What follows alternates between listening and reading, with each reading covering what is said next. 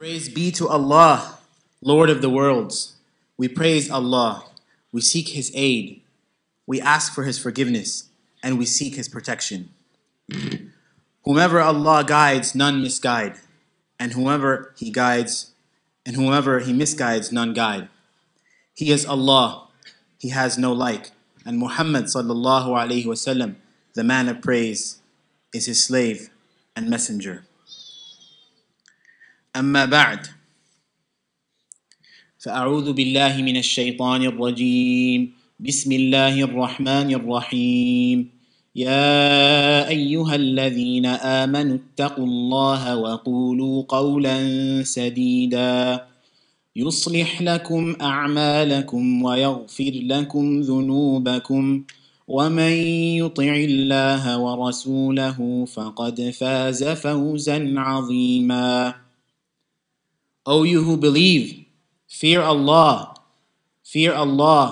have taqwa of Allah, be aware of Allah. Allah will rectify your actions and forgive your sins. Whoever follows Allah, whoever obeys Allah and His Messenger, has indeed been granted a great victory. These days that we are in are tremendous days. We are in turbulent times, difficult times. We are in the time of fitna. If we look at our brothers and sisters in Palestine who have been suffering severely this last month, we see nothing but unwavering faith, unwavering iman, unshaking iman, such that one of them who passed away, his hand was raised to the heavens in a shahada. Many of them are huffaz, protectors of the Quran, exemplifying high levels of iman. And during these times, these tribulations, when we see these tribulations, we wonder, how do we respond? And how do we understand? How do we process what's going on? The iman and the faith of our dear Palestinian brothers, as we see in Gaza, is of a high level. And how can we just achieve just one sliver of that? If Allah loves a people, He tests them. إِذَا أَحَبَّ اللَّهُ قَوْمًا ابْتَلَاهُ. And the reward that we are granted is according to the level of hardship. And we see the level of hardship that our brothers in Palestine are going through is of a very high level. Allah subhanahu wa ta'ala says, وَلَنَبْلُوَنَّكُمْ بِشَيْءٍ مِّنَ الْخَوْفِ وَالْجُوعِ وَنَقْصٍ مِّنَ الْأَمْوَالِ وَالْأَنفُسِ وَالثَّمَرَاتِ وَبَشِّرِ الصَّابِرِينَ الذين إذا أصابتهم مصيبة قالوا إنا لله وإنا إليه راجعون. Allah says في كتاب عزيز بعد أعوذ بالله من الشيطان الرجيم, we will indeed test you with something of fear and hunger and loss of wealth, souls and fruits, and give glad tidings to the patient, those who, when affliction befalls them, they say, truly we are God's, and unto Him we return. Inna lillahi wa inna ilayhi raji'un. There are those upon whom come the blessings from their Lord and compassion, and they are those who are rightly guided. أُولَٰئِكَ عَلَيْهِمْ صَلَوَاتٌ مِّن رَبِّهِمْ وَرَحْمَةٌ وَأُولَٰئِكَ هُمُ الْمُهْتَدُونَ. Imam al-Qurtubi mentions in his tafsir, قوله تعالى وَلَنَبْلُوَنَّكُمْ أي وَلَنَخْتَبِرَنَّكُمْ يَا أُمَّةَ مُحَمَّدٍ. We will test you, O Ummah of Muhammad sallallahu alayhi wa sallam. وَاللَّامُ لِجَوَابِ الْقَسَمِ تَقْدِيرُهُ وَاللَّهِ لَنَبْلُوَنَّكُمْ. The lam in this word, وَلَنَبْلُوَنَّكُمْ, means wallahi, it is an oath. Surely we will test you.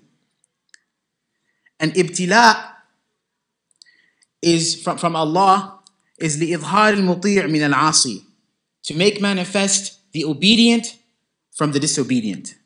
لا ليعلم شيئا لم يكن عالما به. This is not because Allah did not know about this. This is to show us as a proof who is obedient and who is disobedient. Allah knows what happened and what will happen. Fil azal, in pre-eternity. أعوذ بالله من الشيطان الرجيم. ألف لام ميم أحسب الناس أن يتركوا أن يقولوا آمنا وهم لا يفتنون. Do the people think they will be left alone after saying we believe without being put to test? Trials and tribulations are part of the nature inherent to this world. Ad-dunya darul bala. This dunya is an abode of tribulation. Going back to the ayah, وَلَنَبْلُوَنَّكُمْ بِشَيْءٍ مِّنَ الْخَوْفِ وَالْجُوعِ, with something of fear and hunger. Now we are seeing great tribulations, and many of us are shocked at the level of criminality that we're witnessing. But Allah subhanahu wa ta'ala says, بِشَيْءٍ, with something. And in balagha, in Arabic rhetoric, بِشَيْءٍ is used for tahqir. It is used to belittle something. So this is just a small amount compared to the full torment that the kuffar and the mujrimeen, the criminals and the oppressors, will undergo in Jahannam, in the hereafter. So for us, this is a small amount compared to what they will receive in the hereafter.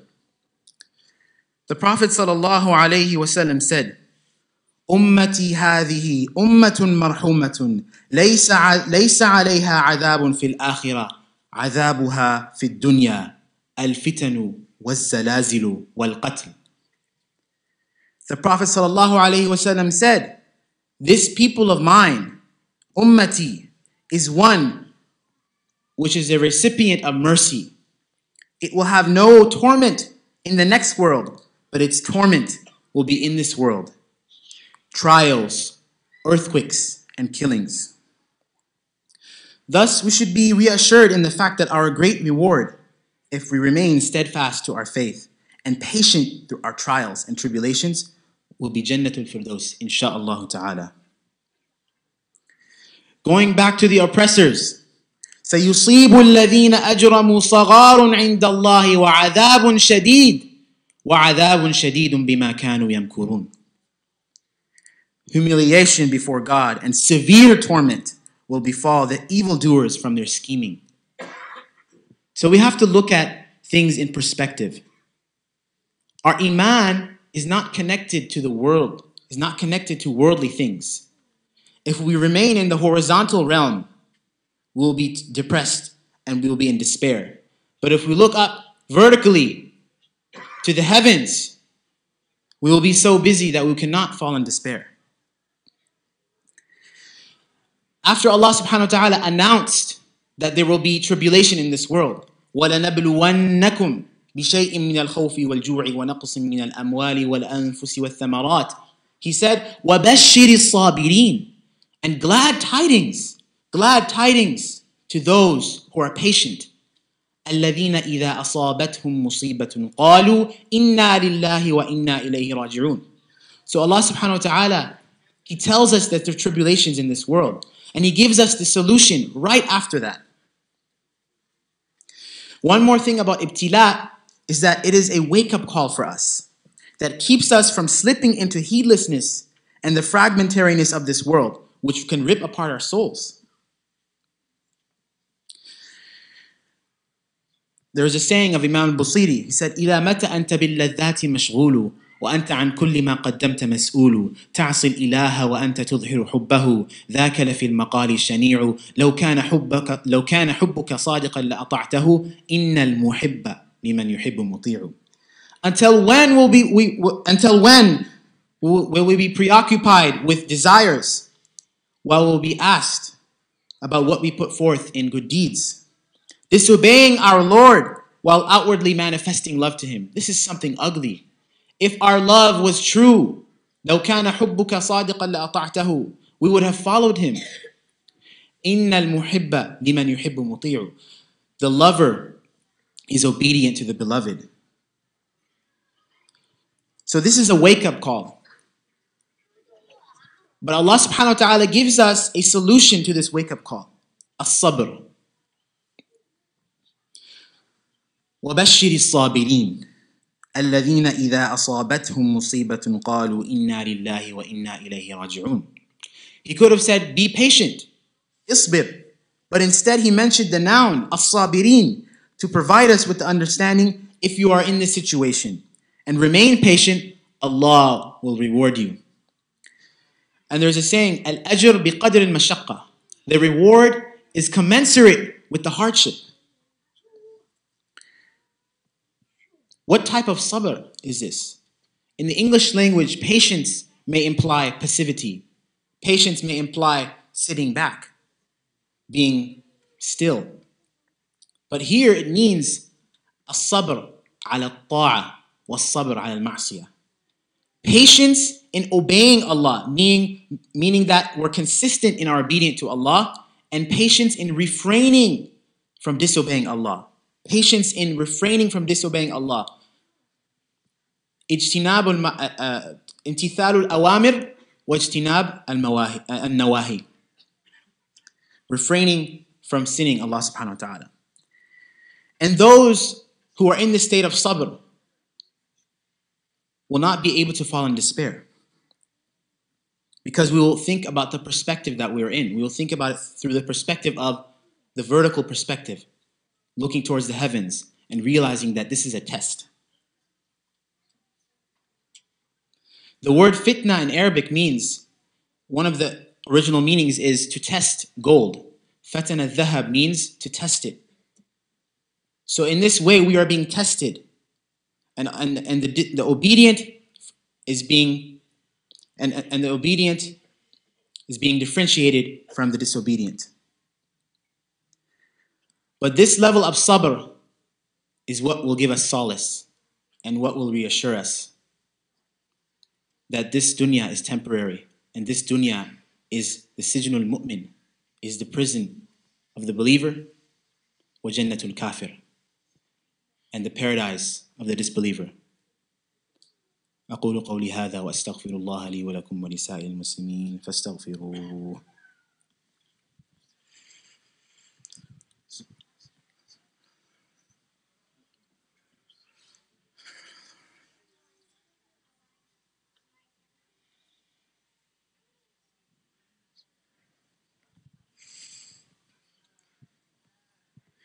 الحمد لله الواحد الأحد العلي الصمد الذي لم يلد ولم يولد ولم يكن له كفوا أحد. قال الله في كتابه العزيز: ألف لام ميم أحسب الناس أن يتركوا أن يقولوا آمنا وهم لا يفتنون ولقد فتنا الذين من قبلهم فليعلمن الله الذين صدقوا وليعلمن الكاذبين. Alif Lam Mim. Do those who believe think that they will not be tested, that they will be left alone? Indeed, we have tested those before us, before you, so that those who are truthful will be distinguished from those who are lying. So how do we understand tribulation and how do we navigate it? وَبَشِّرِ الصَّابِرِينَ. Those who are sabir, those who are patient. So as we mentioned, real patience in the Islamic tradition means to be patient in your obedience and patient in refraining from disobedience. When we are patient in obedience and patient in avoiding sinfulness, then sin, sorrow, self-absorption, self-pity, these which blind us, will not create an impatience in us that blinds us to do good and will not lead us to despair. Allah subhanahu wa ta'ala says, لا تحزن إن الله معنا. This is in the story of when Abu Bakr radiallahu anhu and the Prophet sallallahu alaihi wasallam were in the cave together. The Prophet sallallahu alaihi wasallam said to Abu Bakr, لا تحزن إن الله معنا. Do not despair, Allah is with us. Do not despair, for the victory of Allah is near. Our martyrs are in paradise and their dead are in the hellfire. قتلاهم في النار وقتلانا في الجنة. That in and of itself is a reassurance to us. We should never let our iman be so weak that if we lose our job, suddenly we have doubts. That is not the right type of iman. Our belief is connected to the akhirah, to the hereafter, not connected to the ajila, which is the here and now.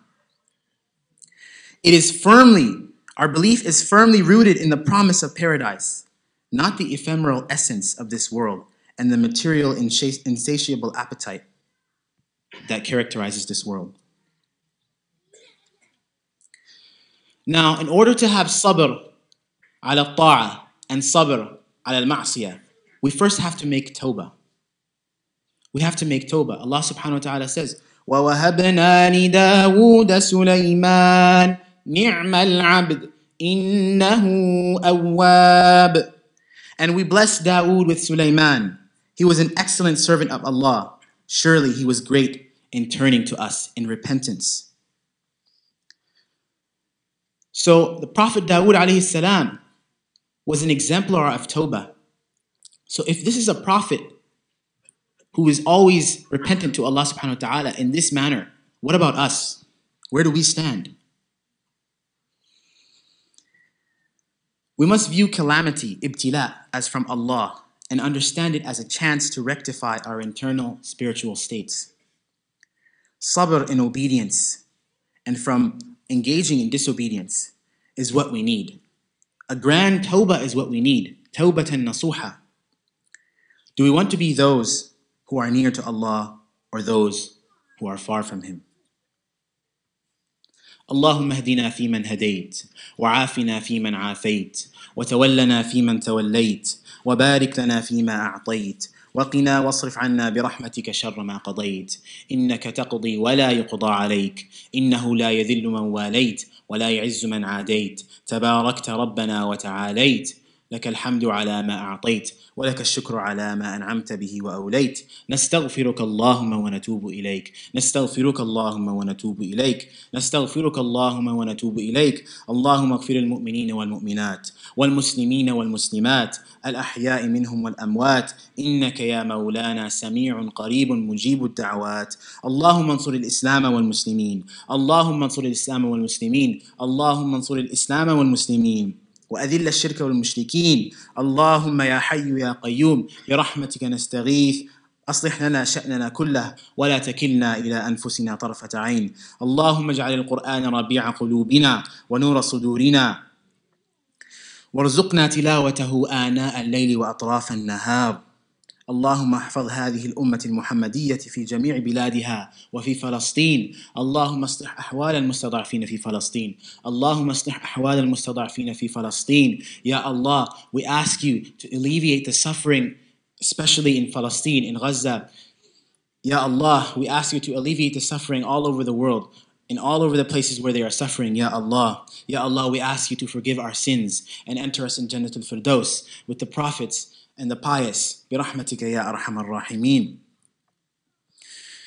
اللهم احفظ هذه الأمة برحمتك يا أرحم الراحمين. قال رسول الله صلى الله عليه وسلم أرحم أمتي بأمتي أبو بكر وأشدهم في دين الله عمر وأصدقهم حياء عثمان وأقضاهم علي وفاطمة سيدة نساء أهل الجنة والحسن والحسين سيدا شباب أهل الجنة وحمزة أسد الله وأسد رسوله. عباد الله إن الله يأمر بالعدل والإحسان وإيتاء ذي القربى وينهى عن الفحشاء والمنكر والبغي يعظكم لعلكم تذكرون فاذكروا الله العظيم يذكركم وادعوه يستجب لكم ولذكر الله تعالى أكبر والله يعلم ما تصنعون وأقم الصلاة